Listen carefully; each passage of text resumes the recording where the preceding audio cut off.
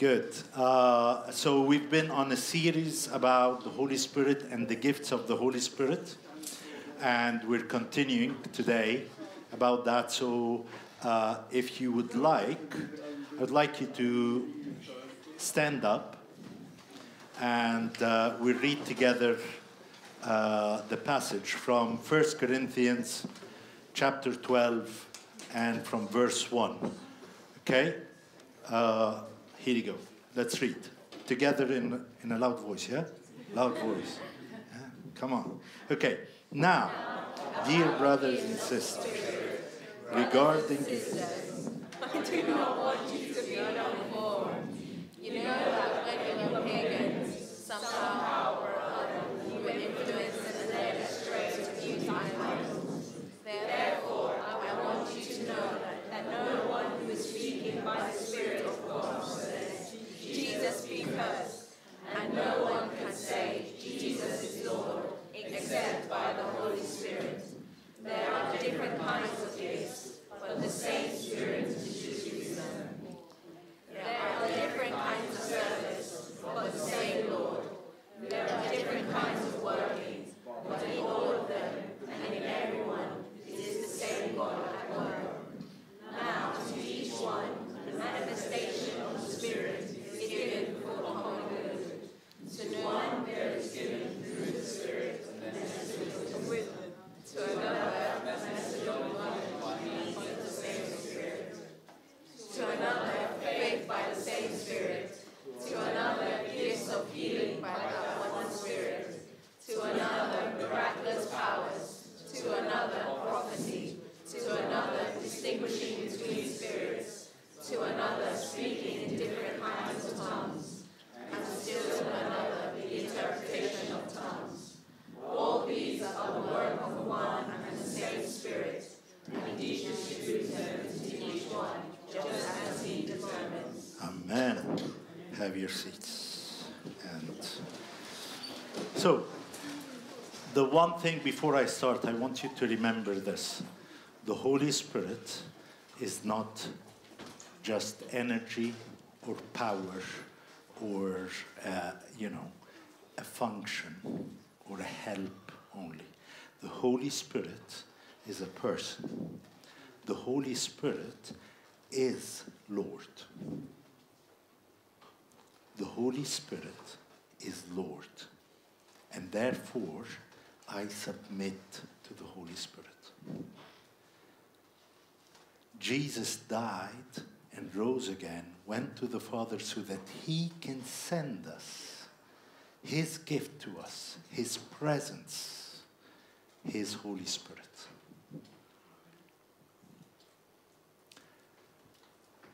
And we better understand that this is God's plan of how to live His life here.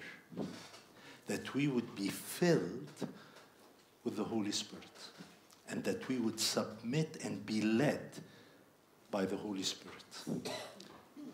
The Bible says that as many people who are led by the Spirit, they are. Reverse it. So as many people who are not led by the Holy Spirit, big question mark. Big question mark. All right? So, I feel actually the main thing is that we would be filled with the Holy Spirit. And being filled with the Holy Spirit is not because you deserve it. And it's not because you can earn it. It's just a gift. Gift from God. He is God's gift to us. And He gives us gifts. David was saying, He is the gift who keeps on gifting. But what we want to do, we want to seek Him. We want to accept and receive the gift of the Father and the Son to us, the Holy Spirit. And you accept Him as Lord. not just as someone who would go alongside you and help you, though he does that. No, not just like someone who would actually encourage you and tell you truth, though he does that. You accept him as Lord. You submit to him. You accept what he wants to do, which he wants, all what is on his mind is to glorify Jesus, to reveal Jesus, to show us the Father's heart. You accept him as Lord. You accept him as Lord, your source of truth, the one who gives orders, and you're the one who submits. Yeah? Okay? Let me go through the gifts because this is what is asked of me to do. And I chose 6 gifts. I would call them revelatory gifts because they contain revelation. So I'm going to drop 3. Most probably I don't know how to talk about them. No, I do, but we're not going to talk about them now. Just 6 of them, and because they have that connection together. And then I want to talk and pray with you about being filled with the Holy Spirit. Would that be all right? So let's go verse by verse. I think that's a good thing. Now about the gifts of the Holy Spirit, brothers and sisters, I do not want you to be uninformed. And another word for uninformed, I don't want you to be ignorant. Now, here's the thing. If Paul, what's written about him and what he wrote would constitute 2/3 of the New Testament, okay? So he's fairly an authority in that, okay? Paul is saying, I don't want you to be ignorant or uninformed about the gifts. Do you think it's important? He's telling the church of Corinthians that, and they already had gifts, okay? So he's not telling people who don't know, so when you don't know it, we just need to tell you there are some gifts. No. He's telling people who know and are experiencing gifts, you need to learn more. And even later on in the beginning of chapter 14, he's saying, well, I want you to pursue the gifts. It is important to understand the person of the Holy Spirit and his work and what he is giving us. It is important to know that, okay? This is not an extra. This is not something that you can drop, okay? Because maybe you're afraid or because you think it's weird. And I'm not saying it's not, No. Regardless, you need to trust God and go with him. You need to stick to the truth, okay? Verse 2. When you were pagans, somehow or other, you were influenced and led astray to dumb idols. Okay? That's when we don't know Jesus, okay, whether you knew it or not, whether you had a statue in your home or not, I want to tell you, in a way or another, you were led to dumb idols. You were worshipping even yourself. Okay? Hopefully, now, as you know Jesus, you came to understand that he is the Lord, and you're not. And you're repenting from your idolatry. Okay? Now, how can you really do that wholeheartedly? You need the Holy Spirit. You need the Holy Spirit. Therefore, I want you to know that no one who is speaking by the Spirit of God says, Jesus be cursed, and no one can say Jesus is Lord except by the Holy Spirit. And basically that says this. If you're worried about the fruit of a gift, you want to discern, well, a real gift will exalt Jesus. A real gift would give the glory only to Jesus. Okay? The gift of God, the Holy Spirit's mind and purpose is to glorify Jesus. Okay? So you would never say, by the Spirit, Jesus be cursed. But as well, you can never really, really wholeheartedly and genuinely and honestly say, Jesus is Lord, except by the Holy Spirit. I mean, you can say the words. You know, like when you're singing in a song and you're emotionally, in it, and you don't even understand the words of the song, or you don't really mean them. We do that, don't you? I think sometimes we do that when we're worshiping. So how can I move from just saying words to wholehearted worship? I need the Holy Spirit who would work on my heart and transform me.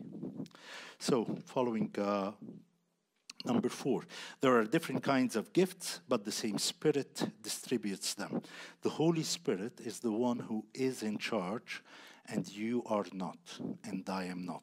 Not just you, like I'm not as well. Okay? He chooses. He is the Lord. He is the leader, and you're not. We live our lives, okay, wanting to be our Lord and leader, and wanting the Holy Spirit to come alongside us to just bless us. That's not the Christian life that we're called for. It's to recognize that He is Lord, and you're not, and I'm not. And He chooses what to give us, when to give it to us, and maybe next time you won't be operating in this. Maybe today you would have a word of knowledge for someone, but next Sunday, not. That's His choice.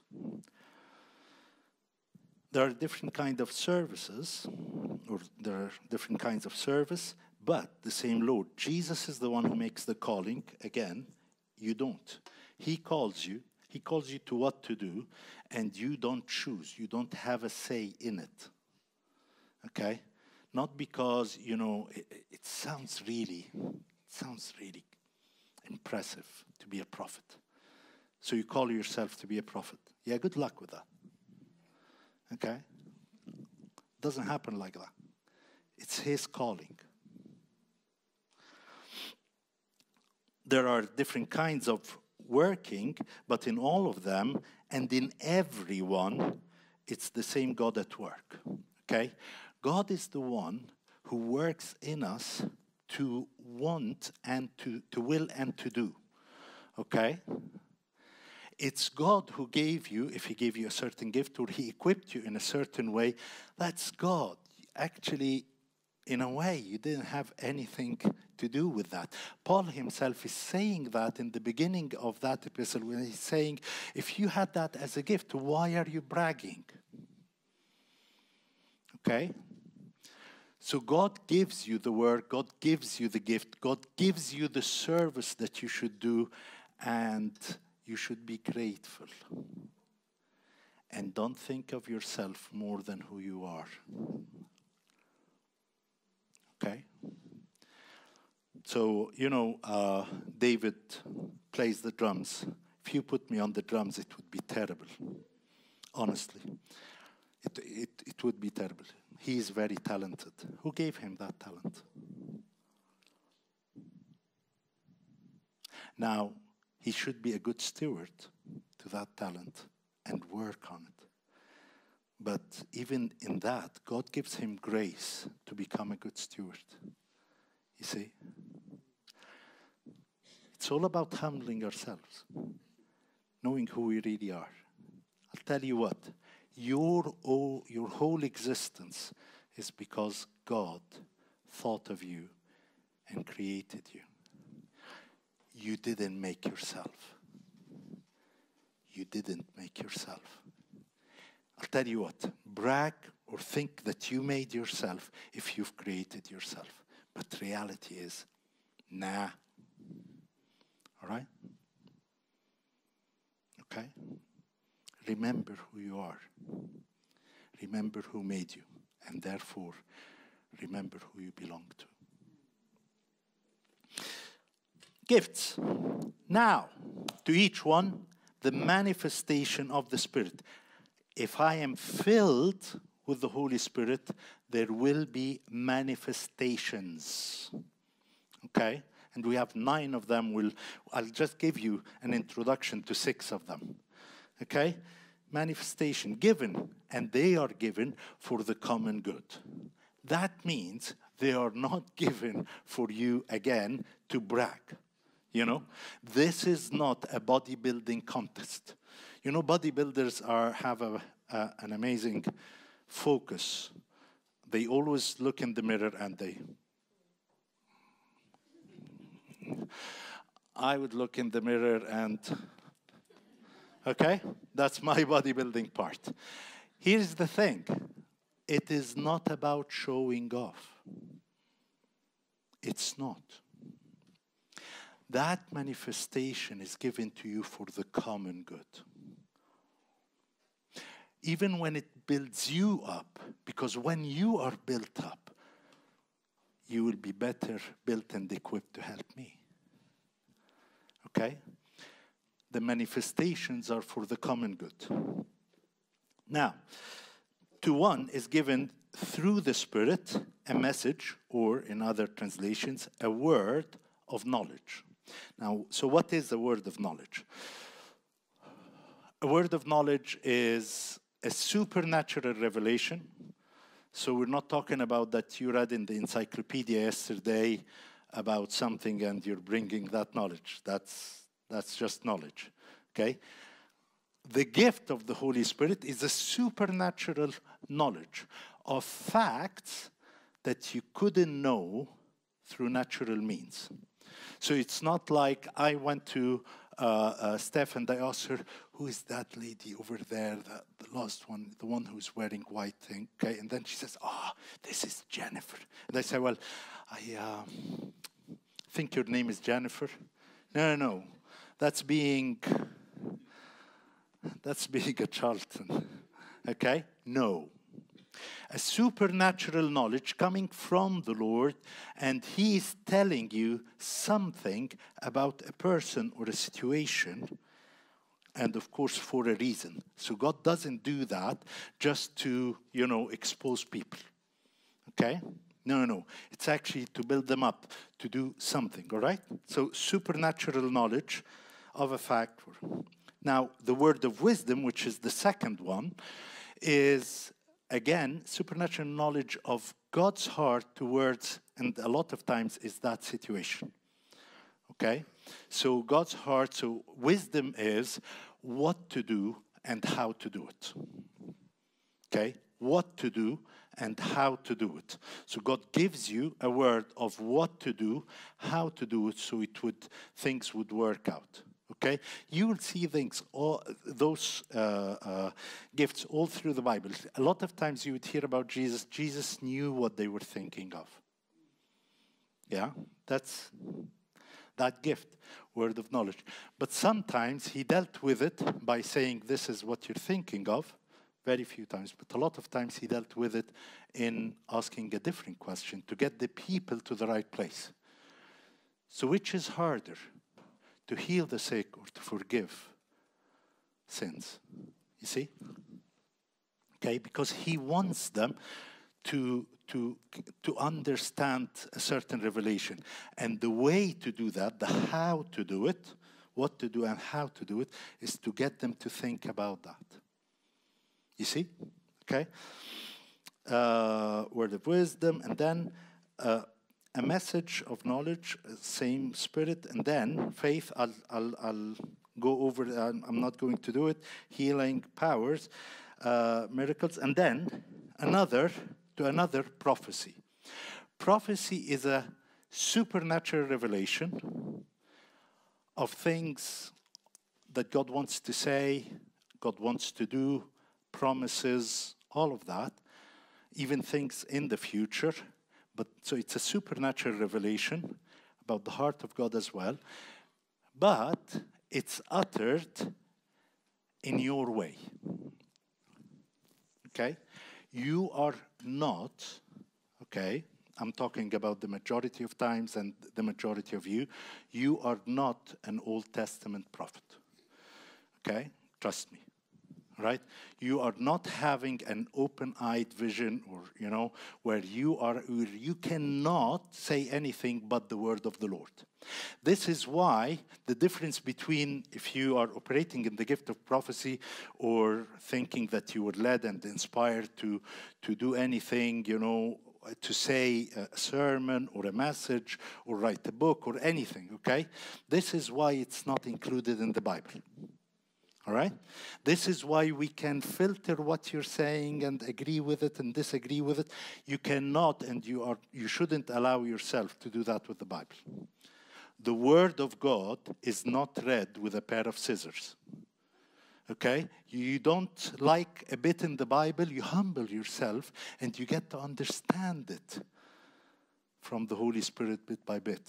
You don't just cut it and throw it away. That won't be good for you. Okay? Prophecy is a supernatural revelation that is said in your language. And this is why Paul is saying you should weigh it up. So if someone prophesies, someone should judge that prophecy. Okay? That's 1 Corinthians 14. Do you get that? Okay? Then to another distinguishing between spirits. Distinguishing between spirits is not your natural intuition. You know when you have a feeling about someone, I'm not sure, okay? Or it's not because you are paranoid. You know, there are those people who feel all the time that people are talking about them and talking against them and so on. I was like that. I'm healed now. Now I am absolutely sure that everyone talks about me and are against me. See, I'm over this. No. Here is the thing. Distinguishing of spirits is a supernatural ability to know what is behind something even when it looks good. I'll give you an example, a biblical example. Jesus saying to the disciples, for example, you don't know which spirit you're coming through from when they wanted to call fire from heaven. Jesus telling Peter, get behind me, Satan. Another thing. Peter, in Acts 9, saying to Simon, you don't have a share in this gift. Okay? Now, if Simon was just, a confused guy thinking, and Simon, by the way, became a Christian just before he asked for that, just the power of God. No. Peter discerned that he wanted that power for ill gains, for the wrong. Okay? That's distinguishing of spirits. He's distinguishing between. The lady that was, the young slave that was walking after Paul and so on in Philippi, Acts 16, saying, they are the servants of the Most High. They are showing you the way to salvation. Brilliant, yeah? Okay? He's saying, there is something wrong about this. And after a few days, he discerned. That's a spirit of divination. And he turned around and cast it out. Okay? You cast out something that is not from the Lord. You distinguish that. All right? So, distinguishing of spirits. So another different kinds of speaking in tongues in 1 Corinthians 13, in the beginning he's saying, if I speak in the languages of men and angels. So if you are speaking in tongues, then it could be languages of humans, or languages that died, languages that are even, alive, still used now, but could be as well in languages of angels. Okay? Now, why do we speak in languages? We speak in languages because actually we need that. You don't know how to pray for as you ought to. That's Romans 8. But another thing, there are things that are mysteries and things that God wants to reveal to you that you cannot really express. But you can get it in your spirit. Okay? In a very short nutshell, that's why God is giving us the gift of speaking in tongues. I don't know if you've heard things like that was for evangelism. No. That was for, to know which country you will go to as a missionary. No. Okay, that's not biblical. Lovely ideas and so on, but it's not biblical. That's not why it was in the Bible. Okay? I can talk to you about this in a lengthy way afterwards.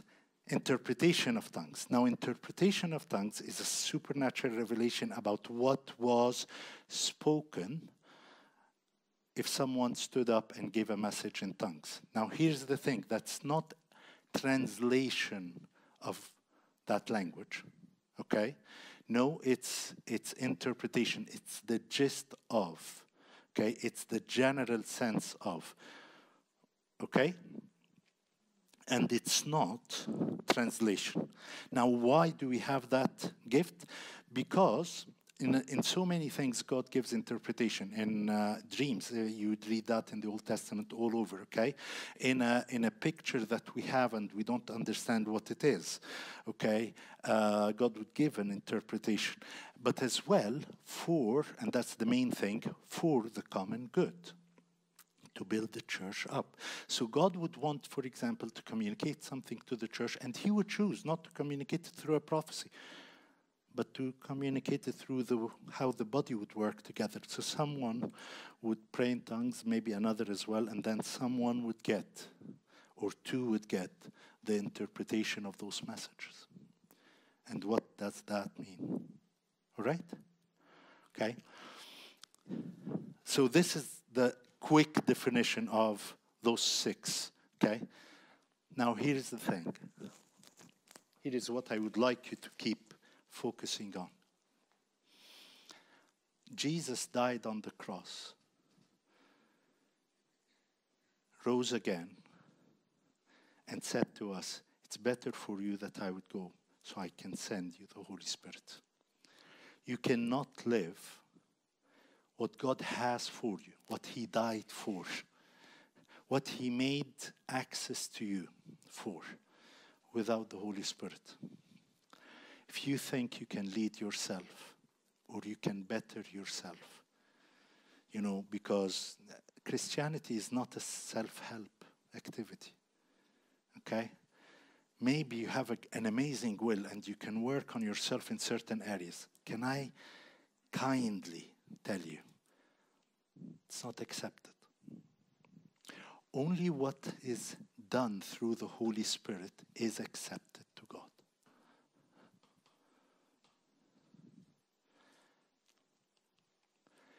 God wants you to be filled with his Holy Spirit. God wants you to know that the life he created you for is from him, through him, in him, and by him, and for him. So the change that would take place in me would be by the Spirit. When I'm worshiping him, for him would be by the Spirit. And I tell you, a lot of times I feel myself, you know what, Lord? I'm stuck. I've reached the ceiling. And I don't know how to break through. I'm saying good stuff, but there are the same stuff. It's old manna. Old manna. Would you fill me? Would you fill me? Because I don't want to stay in that place, and I don't know how to get out of that place. You cannot do that on your own. I was saying in the first service, living without the Holy Spirit, let's say that the life that God gave you is to cut one of those huge trees, and you're trying to do that with your nails, trying, and you got the bark out. Well done. You still have that. Oh. And you think you're going to cut it with your nails. Yeah. Well done. No way. Not just in your lifetime. No. In all of your descendants' lifetime, they will not cut that tree. But if I'm alive and filled with the Holy Spirit, I'm living by him. You know what Jesus said? You would say one word to that mountain, not just a tree.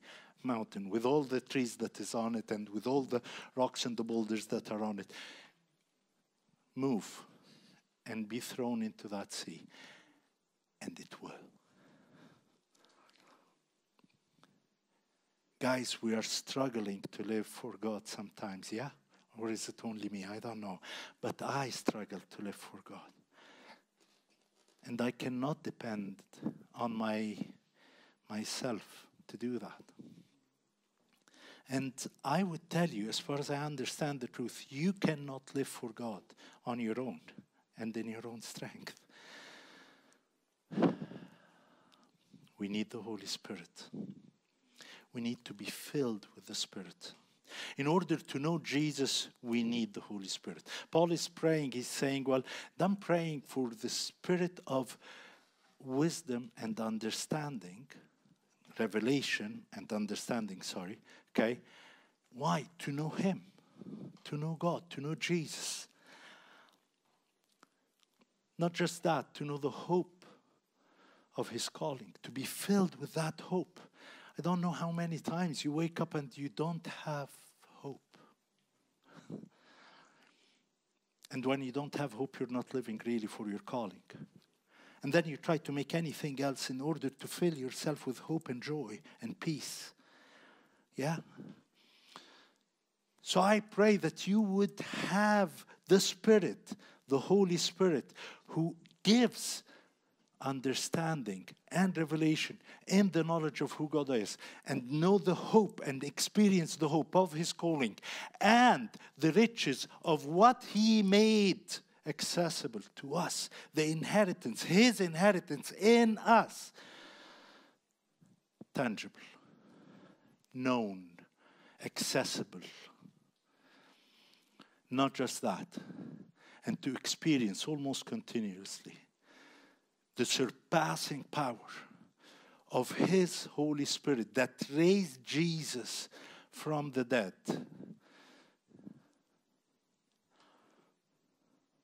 It's working in you and me. The power that raised Jesus from the dead, the death of all humanity. The sin of humanity, not just your sins. The sin, that power that did that resurrection works in you and works in me. How amazing is that grace? How amazing is that gift? This is unbelievable. That God Himself wants to live in you and me. I want to pray with you, but I want to read that before we finish. Hebrews 2, and I'll read verse 3 and 4. It says, how shall we escape? How shall we escape if we neglect such a great salvation? It was declared first by the Lord, and it was attested to us by those who heard. While God also bore witness by signs and wonders and various miracles and by gifts of the Holy Spirit distributed according to His will. Let's not neglect what God has for us. On the contrary, let's do as Paul is saying in 1 Corinthians 14. Pursue. And I want to encourage you, don't just pursue gifts. I want you to pursue the gifts. Okay? Pursue the gifter, if that could be a word. The one who is giving gifts. Pursue him. Pursue him. Tell him, I'm hungry and thirsty for you. I want to be hungry and thirsty for you. I want to be wholeheartedly longing for you and no one else and nothing else. We want to be a church that is filled with God's presence. If so, then you want to really, really long for His presence. Would you stand with me?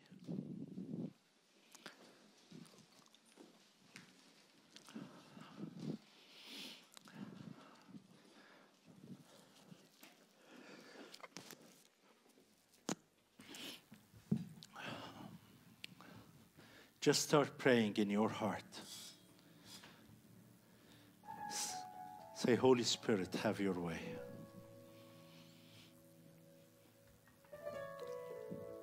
Come now. Have your way.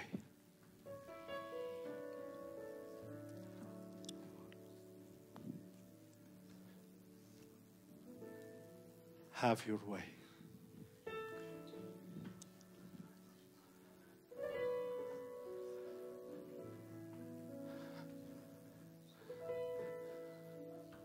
There is always more. There is always more. You haven't experienced all what Jesus has for you. There is more in your inheritance, and the one who would show you your inheritance. Don't worry if you are afraid to kind of give control to the Holy Spirit. Just know, look at what Jesus has done for you. How much He loved you, so that He would come, empty Himself from His glory and die for you, and face the enemy for you, and rose again for you. There can't be anything that God will give you that is bad, because He is good. He is good. He is good, and He's good all the time. Maybe this is your first time, maybe even you don't know Jesus. Just say, God, would you, if you're that good, would you reveal yourself to me? Would you touch me?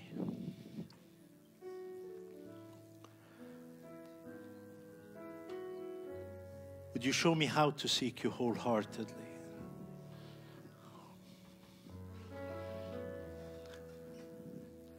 If you've been dry for a while, or just say, Holy Spirit, come. Come.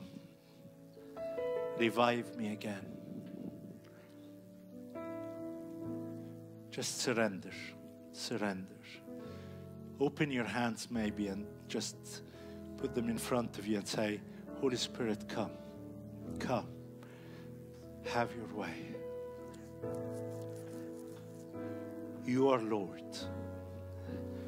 You are Lord. You are the life giver. You're the air I breathe. I can't live without you. Thank you that you long to make me alive by Jesus' grace. Thank you that you want to live in me. Oh, come, come, have your way. Have your way over my mind, over my behavior, over my memories, over my attitudes, my priorities, my ambitions, my dreams. The things that I believed in for a long time and I don't want to let go of. Have your way. Have your way. I'm not going to hold anything back from you. I'm not going to hold back anything from you. Have it all. Have it all. You'd be everything to me, the life that I live.